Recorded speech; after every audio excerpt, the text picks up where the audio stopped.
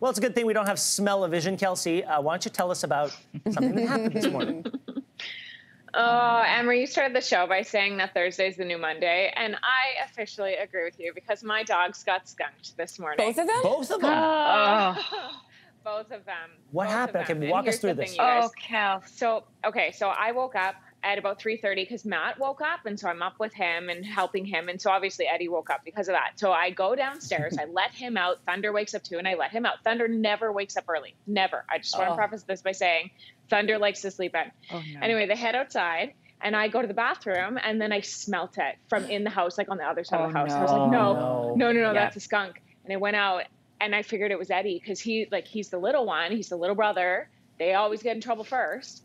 So I let him in, and I smelled him, and it wasn't overpowering, but then it kind of hit me, and so I shoved him out of the house. Today? We immediately started washing. This is morning at 4 a.m. Oh my! He's so little. So we're like, but hey, here's the thing. You guys remember early in the pandemic, I washed my grout with that hydrogen peroxide baking soda dish soap combo? Yeah. So that's actually skunk wash as well. Oh, really? So mix it all up, wash him. Oh yeah, it's the best.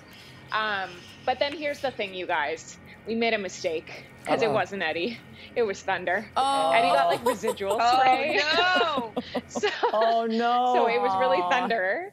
So this is him right now in the barn. He's very sad. He's very smelly because we used the majority of the wash on Eddie, and I just ran out of peroxide. That's typical of baby brothers too. Yeah. They get the attention. Yeah. Baby brother. We had a very similar thing that happened back when we lived in Ottawa because we had two standard poodles. One was the elder stateswoman, and the other was just dumb as rocks.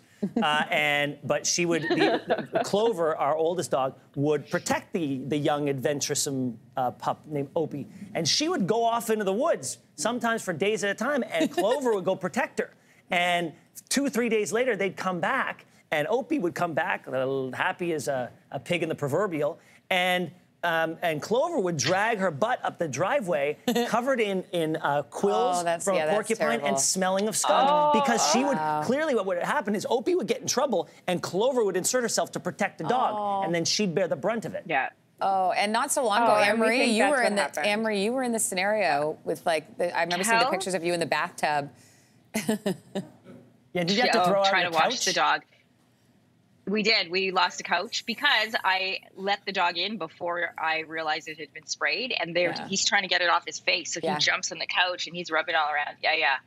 All the furniture went in the front yard, and we lost the couch. It's so terrible. And the other thing that's so bad, and we all know this, that it's happened to my dogs a couple times, is that every time they get wet for weeks, that scent is still there. No. Yeah. Every time they get don't wet. Tell me yeah. that. I'm sorry, but it's the truth. Can't you what would happen if you just shaved the dog? Oh, no. Well, you can't shave those dogs. No, because it gets in their skin. Go right down to the skin. Porous, and it's an oil. It's tough. It's tough. Okay. What a morning. Don't tell me that. Great I've start to your year. twice because I'm pregnant to doing this. So oh God, here we go. All right, Thanks for watching. If you like this, be sure to subscribe here.